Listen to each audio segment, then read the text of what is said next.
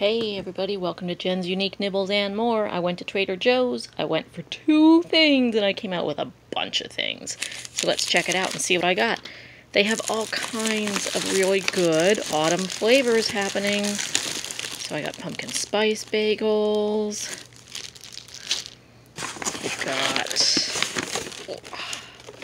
pumpkin biscotti. That should be really good. Oops. Check these out. These are so cute. So this is Ghost and Bat's Crispy Potato Snacks. And if you can see them through the little window. I don't have a good angle right now, but you can kind of make out their little faces. I thought these would be really fun. Aren't they cute? Look at the there's little eyeballs. So that should be really cute. What else have we got? My one thing that's not anything really particularly special or seasonal, I thought I would try their private label brand of English muffins because the price is really good. They've got pumpkin bars, pumpkin pancake mix. Can't go wrong with stuff like this, you know. We've got some JoJo's, pumpkin flavored JoJo's. It was really hard to pick the cookies. I wanted to buy all of them. They had like 3 different kinds. So this is not autumny. Check it out. Watermelon jerky? Dried watermelon.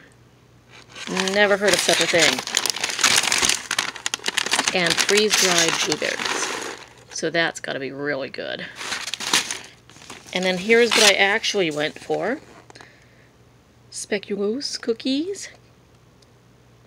They're Belgian cookies. And my dad really likes them. And his birthday's coming, so I thought I'd get him stocked up on some of his favorite things.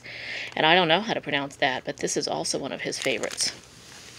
And they're Italian, and so is he. So those are the 2 items that I actually went for.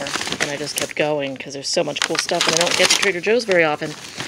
Alright, that's all for now. I'm going to repack the bag so I can transfer things and get them in the cupboards.